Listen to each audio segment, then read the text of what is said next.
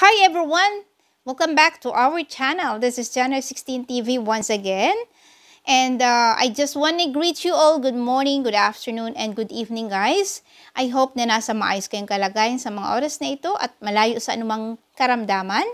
So for today's video, we will be talking about hippo. I hope you will enjoy watching this video. So let us learn some amazing facts about hippo.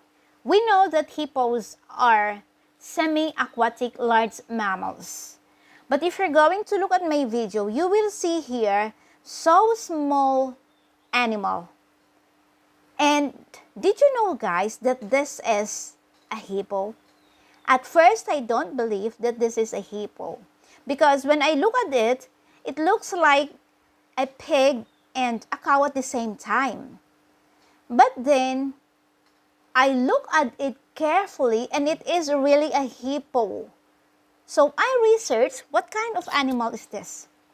So this is called pygmy hippopotamus, which is the smallest hippo in the world. And the pygmy hippopotamus are part of the family Hippopotamidae. The hippopotamus pygmy is a large mammal native to the forests and swamps of Western Africa.